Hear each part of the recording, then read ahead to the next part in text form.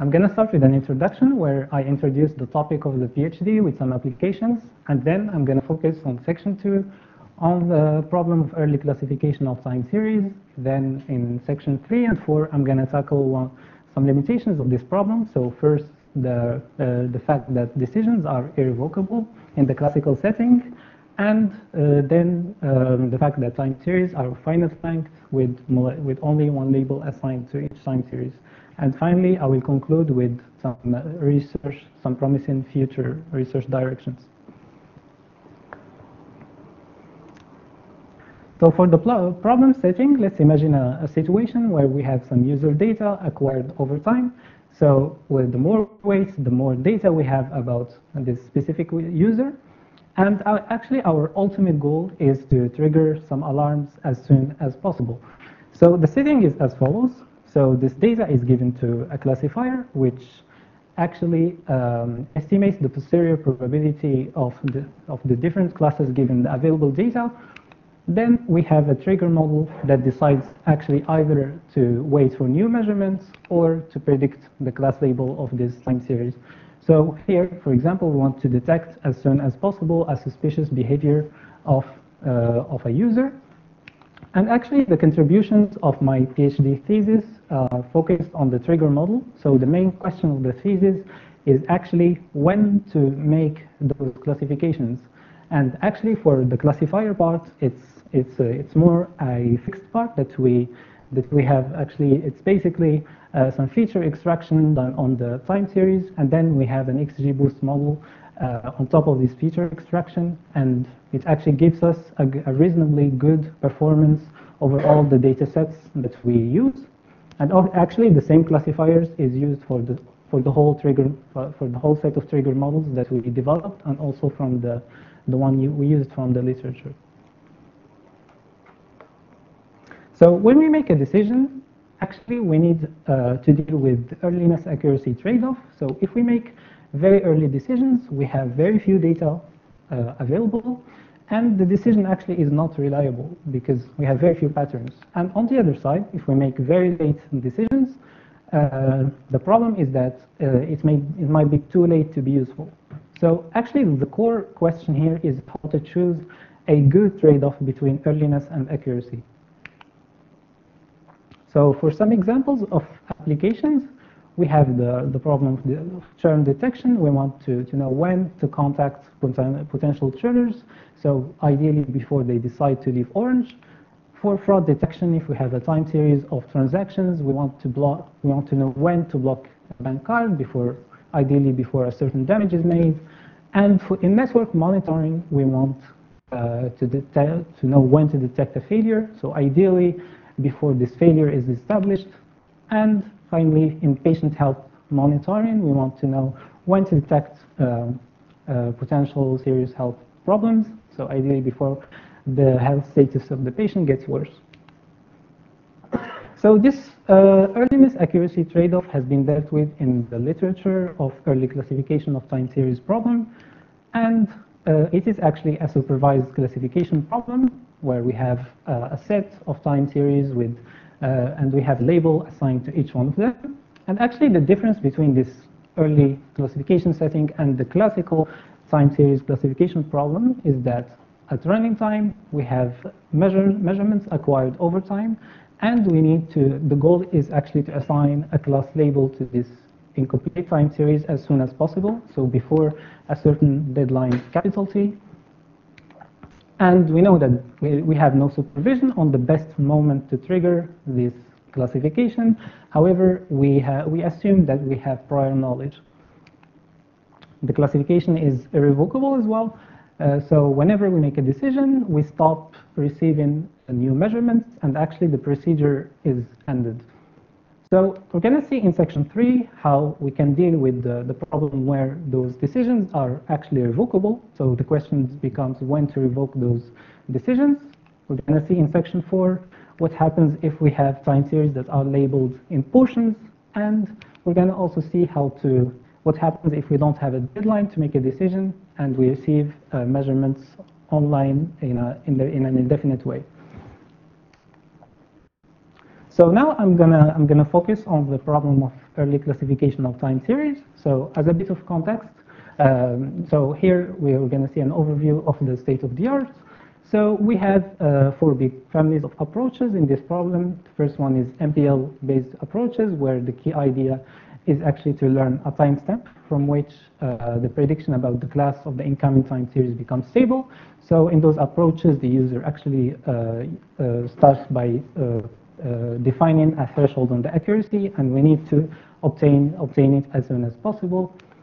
In shapelet-based approaches, we need to extract subsequences of time series that are highly discriminative towards a certain class, and the idea is to try to detect them as soon as possible at running time. We have also approaches optimizing explicitly the trade-off between earliness and accuracy, and the idea is actually to trigger the alarm using the trigger model at the moment that optimizes this trade-off. And there are also some recent works that cast the ECTS problem as a reinforcement learning problem, where actually a decision policy is learned, and the agent is interacting with the environment, which is the time series, and it tries to learn an optimal policy that optimizes the earliness accuracy trade-off. So we're going to focus on the economy framework, which stands for early classification of time series as a non-myopic decision-making problem. So this framework is actually cost-sensitive. So the user should give actually the cost of misclassification, which is basically what is the cost of making mistakes, and the cost of delaying the decision, which is in an increasing function over time. So in this framework, the earliness accuracy trade-off is formalized explicitly in the decision function, and it has a unique characteristic in the literature, which is the non-myopic feature, which means that actually it gives an early estimate about the triggering moment, and it also makes decisions at the current moment based on what could happen in the future. So here is the idea. So if we have a timestamp t, so here we have in blue that our time series, so it is incomplete, and actually the big idea of the algorithm is to forecast the expected cost of decisions of decision for every future time step. So it is the orange dashed curve, and actually we need to look for the minimum. So here the minimum exists in the future, which means that there is a better trade-off in the future. So the decision of the trigger model would be to delay the decision, and in the case if where the minimum actually coincides with the first point of the dashed curves, it means that there is no better trade-off in the future, and actually the decision of the model, of the trigger model, would be to classify the incomplete time series at the moment. So how does the economy approach work technically? So in this approach, we have a forecasting function that takes as input the available amount of data, which is our incomplete time series xt, and it has a parameter tau, which actually defines the point in the future that we want to forecast, and it actually has 2 terms in order to formalize this trade-off. So we have the cost of delay given by the user, and we have the expected cost of misclassification at this future timestamp t plus tau. So the best future triggering moment would be actually the arg minimum of this function, and the triggering condition is actually when the minimum actually coincides with the current moment. So if we apply actually the definition of the expectation, actually this approach is not tractable because we don't have access to p of y xt. So actually the idea is to make this solution tractable. So, but first we need actually to learn a set of classifiers. So we need to build actually a collection of truncated data sets. So it means the basic idea actually is at each time step, we hide the rest of the values of the time series so that we can learn a classifier which is able to predict the class label of the complete time series given an incomplete one. So here we have a set of classifiers and we are able to predict the class label at each time step. So in order to make the solution tractable, we need to compute the expectation actually on certain groups. So those groups actually could be, for example, a clustering on the complete time series, so that we can identify groups of similar time series.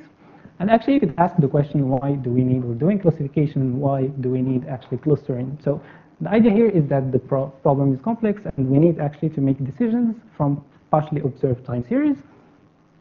And the idea actually is to try to learn the possible continuations of the time series, xt, as we see, and then this actually continuations helps us to learn to estimate more precisely the rest of the terms that we show in the equation. So the first term actually is a similarity model, which actually weights, so if we have our input time series that is very similar to one of the centers of those clusters, so this weight would be very high. And then we have the prior of the class within the group JK, and we have the confusion matrices of the classifier. So here in this case, it's the confusion matrix of the classifier at the point into the future that we want to predict, which is the point t plus 2. And then it's weighted actually using the cost of misclassification. And we have finally the cost of delay.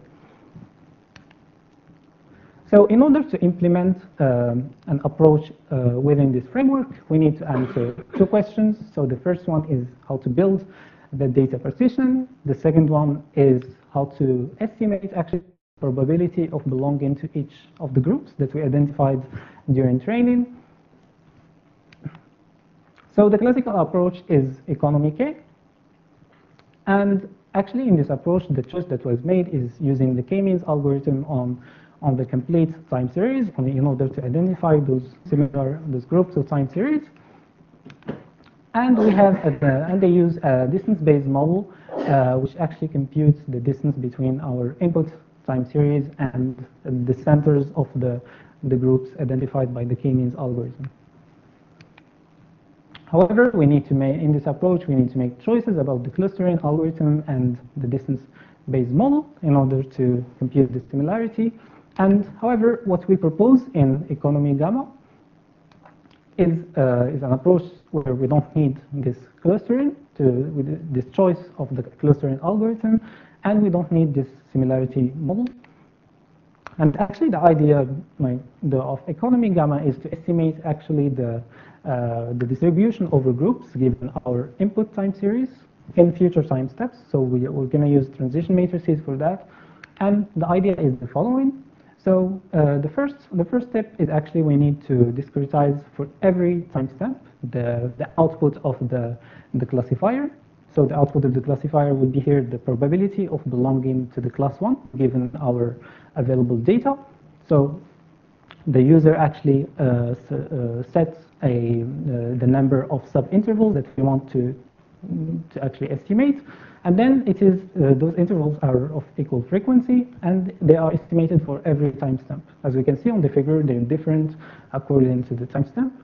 And then the second step is actually to learn those transition matrices between successive timestamps. And finally, for the similarity model, we're going to use only the classifier at our current timestamp using the given data. And then what we can see is that we have this gamma t vector, which indicates that our model, our group at the current timestamp is the second sub-interval. And then if we want to estimate the distribution over groups in future, we're going to compute, we're going to multiply it by the transition matrices. So we're going to incorporate that in our function.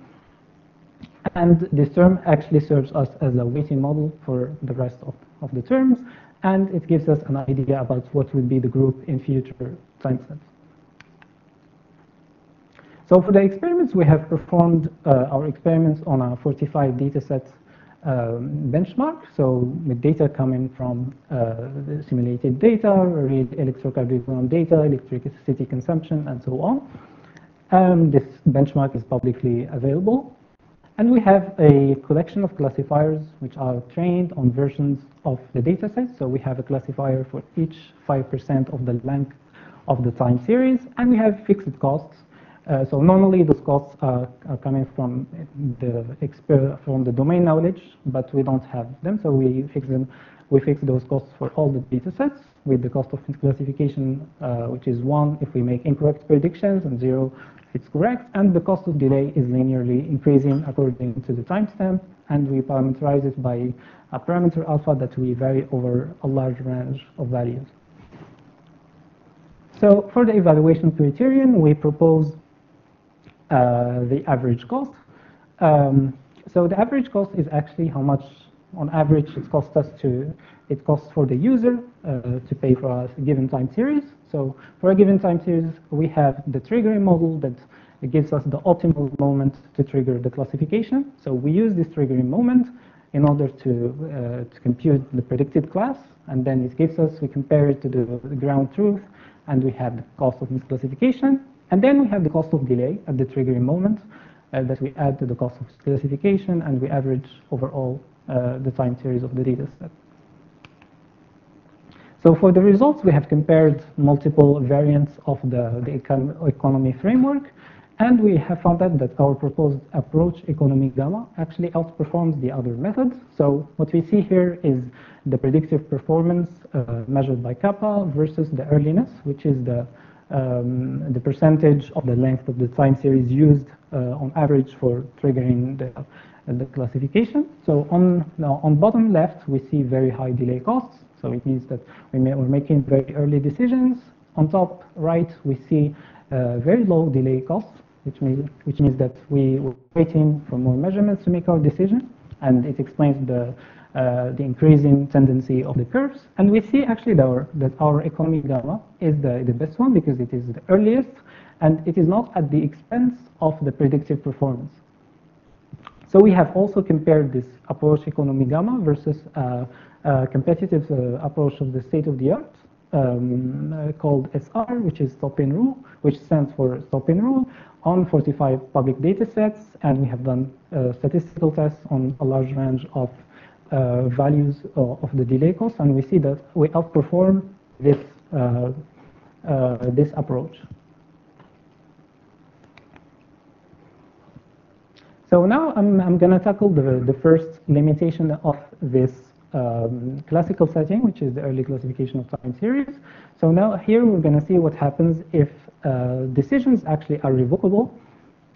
So the setting is as follows. So we still have our incomplete time series at timestamp t, and this time series is given to a classifier, and which estimates the posterior probability distribution over classes, and it is given to a trigger model, which decides either to receive a new measurement or predicts the class label of the time series. However, what's different here is after predicting this class, we still receive new measurements, and maybe actually after receiving new patterns, we're gonna think that our last decision that we have taken was wrong. So it's the same situation actually when a physician revises now what seems a misdiagnosis. And in order to tackle this problem, we're going to introduce a cost of changing a decision, or the cost of revocation, which actually has the same format and the same units as the cost of misclassification, and it basically means that how much it costs you to change your decision. And actually, for example, if we think about an application in the medical domain, if we make very early decisions on the measurements of a patient in a hospital, and we want to detect as soon as possible if we give him treatment A or treatment B. So let's say that we have an early decision on treatment A, and we still actually receive new measurements, which in this case could be medical results. And we think actually that our last decision was wrong, and we should give him the other treatment. So here, the cost of changing decision is, for example, the side effects of the first treatment, because it has side effects for basically nothing. Or if we think about another application, if we also monitor a certain patient in a hospital, and we want to decide if he needs to undergo operation. So we make the early decision that yes, he needs a surgical operation, and then after having the full knowledge, the full medical results, we want to revoke this decision because we think that it was wrong. So the cost of changing decision here is actually how much it costed you to prepare the operating room. So you just load, and it costs you money actually, and time of your medical staff. So now how are we going to tackle this new setting? So we're going to actually introduce our cost of decision change in our forecasting function. So we have this forecasting function with as input the sequence of decisions of size k. So the decisions that were made so far on our given time series. And we have as the classical setting, the expected cost of misclassification and the cost of delay. And actually we have the sum of decision changes because actually we want to prevent the model to change its decision at every timestamp. And we also want actually to incorporate the non-myopic characteristic on the risk of revocation. So this term is the expected cost of changing the decision, because at timestamp t we have a current decision. We want to know, the idea here is actually we want to know if our current decision is very likely to change in the future. So we want to change it as soon as possible. And actually it is estimated using the same logic, basically, of the expected cost of misclassification. And our algorithm actually consists of 3 conditions. So the first one is that your classifier at the current time step needs to predict a class label which is different than the last one taken. The second one is that the current moment is actually optimal with respect to the optimization criterion that I showed in the last slide. And finally, the cost that we pay actually by changing the decision now is less than what we have paid in the last decision. So the thing is that even if I had to pay an additional cost of changing the decision, and I also pay the increase in delay cost because I waited for more measurements, I still pay less than what I have paid in the last decision. And this actually only happens if the expected cost of misclassification, which is the first term in the last equation, drastically decreases so that it compensates for these additional costs. For the evaluation criterion, we also have a cost-based evaluation criterion. So the first term is the misclassification cost, and the second one is the delay cost. So those are computed using the last decision taken on a given time series xt. And we also add a new term, which is the sum of decision changes that has been made for a given time series. And this actually is a sort of regularization because we want to favor models that change, that do not actually change their decision at every timestamp. So for the experimental setting, actually we use the same benchmark dataset as the classical setting of ECTS. And we have taken actually the prediction of the revocable regime economy gamma as a starting point, and we use our revocable algorithm. So this algorithm actually tries to revoke or not. It depends on the situation. The decision made by the irrevocable regime that we represent by economy gamma. So we see on this figure, like for example, on the x-axis we have the values of alpha for the delay costs. And on the y-axis, we see the values of the cost of decision change. So here we have a bunch of combinations between the two costs. And we see in this part that our revocable regime that we propose outperforms the economy gamma in the irrevocable regime. So we have plus signs, which means that we outperform it statistically significantly. And when the delay cost is very high, we have some circles, which means that there is no significant difference. And these are also positive results because when the cost of decision change is very high, actually the best decision to make is to not revoke the decision. So we keep the exact same decision of economy gamma, and it's very normal that we have the same average cost or the evaluation criterion. And only when the cost of decision change is very high, we have some minuses, which means that we are outperformed by the irrevocable regime, and which means that we revoke decisions that we shouldn't actually revoke. And finally, an important information is that when we compute some statistics on the samples for which there is a useful revocation, there is only 3 to 8% of samples in our benchmark that needs a revocation, or that the revocation is useful because it improves the cost paid by the user. So actually, the revocable algorithm identifies well those samples and the revoke the prediction for them, because this is why we see the pluses, and don't revoke for the other samples. We have also plotted the Python for 3 different methods. So we have first the irrevocable ECO-RCA, which is the revocable algorithm that we propose. And we have in blue actually just taken the economy gamma in the irrevocable regime and applied multiple times. And finally, we have the economy gamma in the irrevocable regime that makes only one decision. And we see that our approach here for a given cost of changing the decision, we see that our approach has a better predicted performance measured by kappa. So now we're going to switch to the fourth section, where so in this section we have another limitation of the ECTS problem to tackle. So the limitation here is that in the classical setting time series, so you see in the ECTS setting, which is the classical one, actually we have a training data set of complete time series, but we have only one label associated with each one of them. So there's one label for the complete time series. And at random time, whenever we make a decision, actually once we make it, it is associated with the complete time series. So here's what we have seen in section 2, the classical setting. So what we propose is the ECTS setting, which stands for early classification in open time series.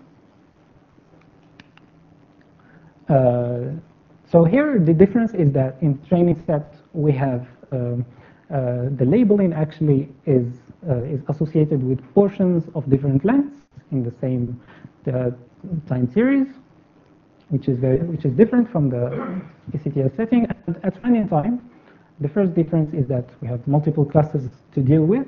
So we receive measurements over time, and we need to decide for actually each measurement as soon as possible what is the class label of this measurement. And also we have no deadline. So this measurement acquiring procedure actually could take very long periods of time, and there is no fixed deadline to make our classification.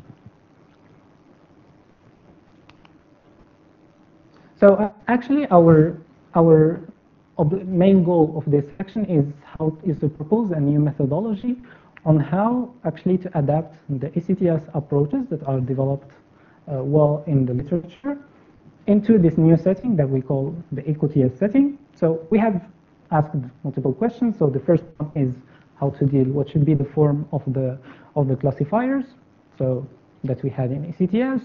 So how training sets should be constructed in this new setting, where open time series are actually labeled by experts in different regions of the same one, and most importantly, how to solve online the accuracy earliness trade-off in this new setting. So I'm going to draw a parallel in terms of classifiers in those two settings. So the first one is the ECTS setting. So we used to have classifiers for each timestamp. They're all having, they have different inputs because each classifier has a part of the time series, and they all have the same output, which is the predicted class label of the complete time series from a partially observed one.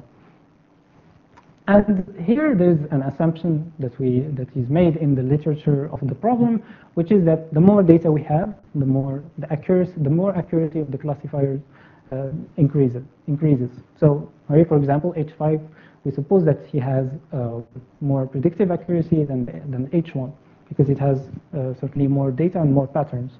So actually, we want to translate this assumption into this new setting that we call ECTS, for which we have actually classifiers now for different horizons.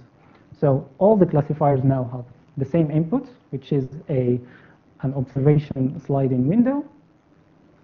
And the classifiers actually try to predict the class label of points in time that are different. So here, for example, H2, which is a positive horizon classifier, will predict the class label of a point in the future that we haven't received yet. And H0, the first point of the slide window. And when we have negative horizon, it means that we're trying to predict the class label of a point already existing in our sliding window.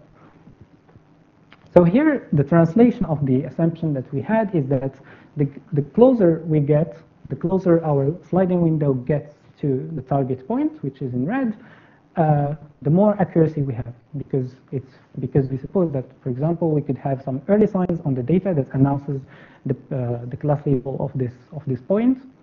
So here, we're going to see in details later this earliness-accuracy trade-off. So the second thing is how actually to learn, what is the procedure actually to learn those classifiers with different horizons. So in our training data set, we're going to choose randomly some targets, and around those targets, we're going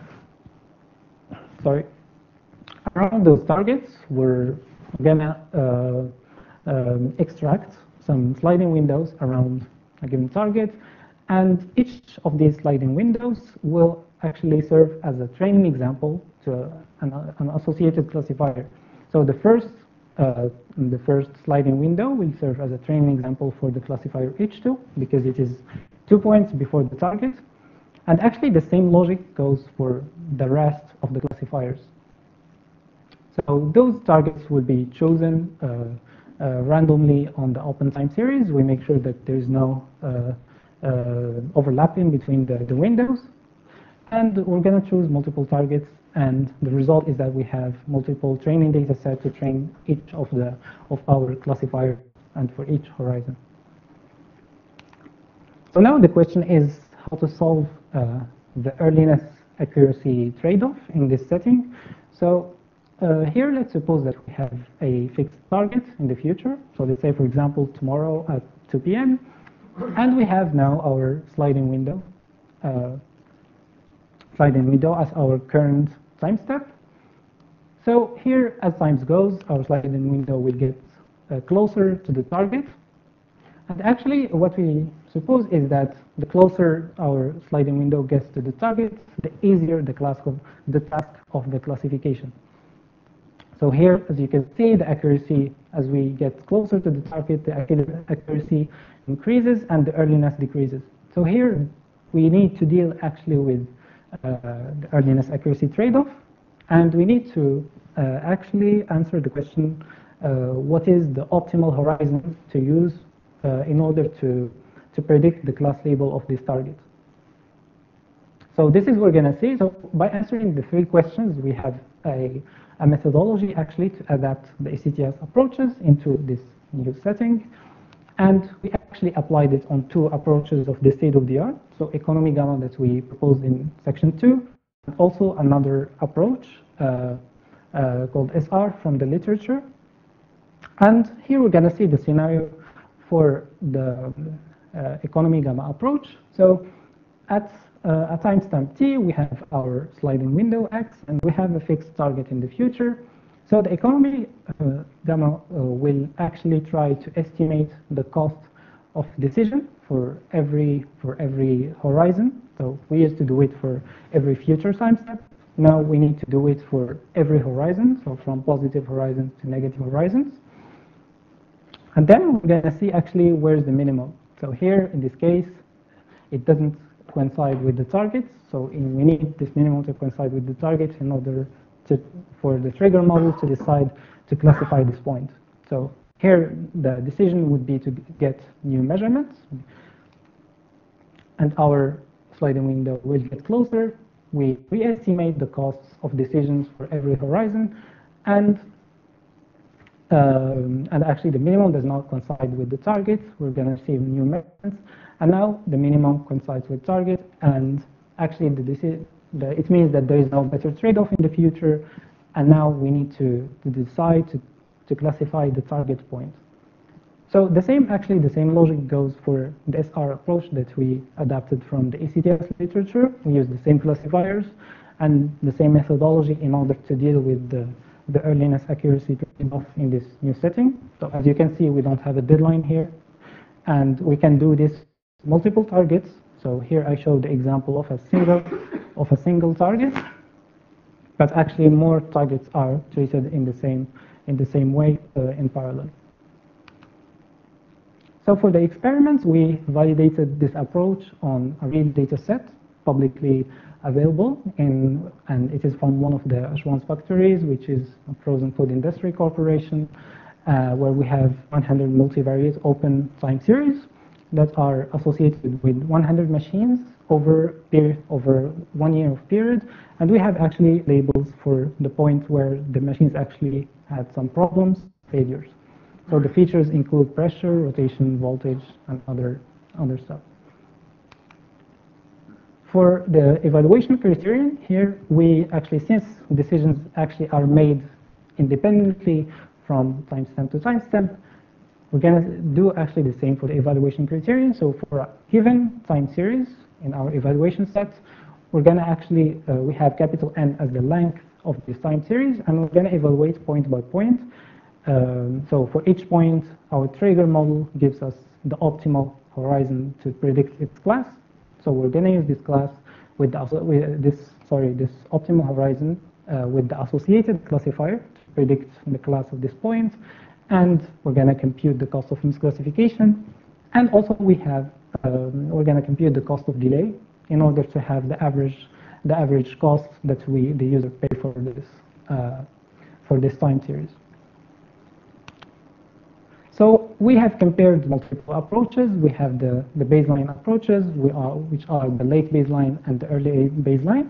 So these baselines don't actually adapt their horizon according to the data. So the late baseline always uses the latest classifier to classify the points, and the early baseline always uses the early classifier in order to predict the class labels.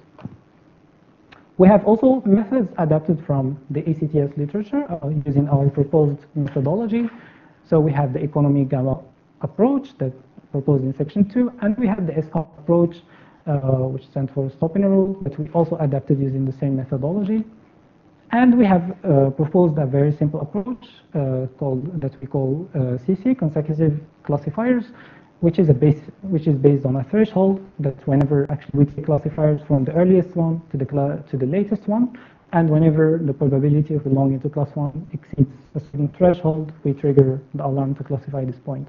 So this threshold is optimized according to our evaluation criterion. So for the results, we have here the average cost, which is our evaluation criterion. On the x-axis, we have the values of the delay cost, and we see that when the cost of delay is very high, so the optimal strategy is the early baseline, as expected. When the cost of delay is very low, using the latest baseline is a good strategy, but not the optimal one. And we see that the CC approach actually switches, as expected, from the latest baselines to the earliest baseline as the cost of delay increases. And most importantly, we see that adapted approaches from the ECTS using our methodology outperforms the other approaches, and especially the threshold-based approach. So we have also investigated the distribution of decision moments of both economy gamma and SR approach, and we see on this figure on the x-axis the horizons that were used to make predictions. So on the left we see very late decisions, which are negative horizons, and very early decisions on the right associated with positive horizons. And first thing, we see that the economy gamma approach and the SR are capable of choosing a suitable horizon for their decision according to the data and the delay costs, and especially they are able to adapt their decision according to the delay cost. So on the top figure we see a low delay cost, on the bottom figure we see a high delay cost. So what we see here is that, for example, the SR approach actually shifts its distribution towards very early and positive horizons as the delay cost increases, which is expected because we pay more if we wait. And also we see the same behavior on economy gamma.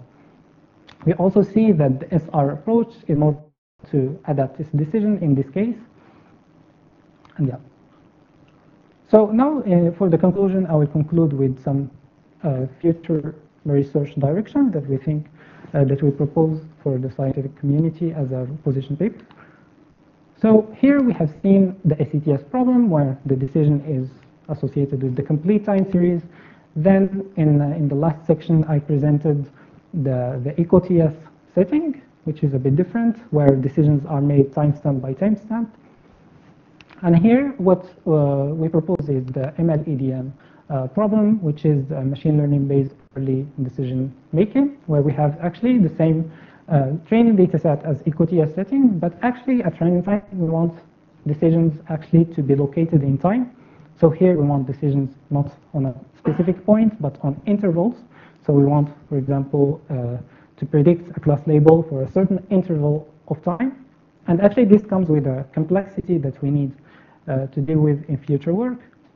So in the loss function, we have different costs to consider. So the first one is the cost of misclassification, the cost of delay. So here we have on top the ground truth and the decisions made. So for the delay cost, we need to actually take it into account from the beginning of the decision of class 1, for example, here. We need to take into account the time overlap cost, so as it will appear here. So here we've made decisions of class 1, for example, and we need, and those decisions actually do not overlap perfectly with the right decisions or the ground truth. So we need to take into account this cost of non-overlapping. And finally, we could miss some decisions, and we need to take that into account. So for here, we have made a decision specific to class 1 at the beginning, and we have an extra decision at the end with class 1 that did not exist in the ground truth. So in order to sum up the major contributions of the thesis, we have extended a cost-based approach into a general framework economy for cost-based early classification of time series, and we proposed a novel method, economy gamma, and a cost-based evaluation criterion. We also asked the question, what happens when decisions are revocable, and we tried to answer it by proposing a novel method for that. And we actually, the third contribution is we proposed a novel methodology to adapt the ECTS approaches into the ECTS setting that I presented in the last section. And finally, we took a step back in order actually to think about what could be the promising research directions that we could work on in the future. So we attempted a redefinition of the ECTS problem as the ML-EDM problem, and we proposed 10 open problems to the scientific community. So those 10 open problems, we have dealt with some of them that I marked that I mentioned in orange. There are some others that we couldn't deal with, so that we propose them to the scientific community for future work. So I don't have enough time, so I'm just going to list them. So the first one is the extending the non-myopic feature for the unsupervised approaches. The second one is addressing actually other supervised learning tasks, could be regression or forecasting. And the third one is early weekly supervised learning. The seventh one is how do we manage the non-stationarity in ML-EDM. And finally, what happens actually when costs are time dependent. So thank you for your attention. I'll be happy to answer the questions of jury members.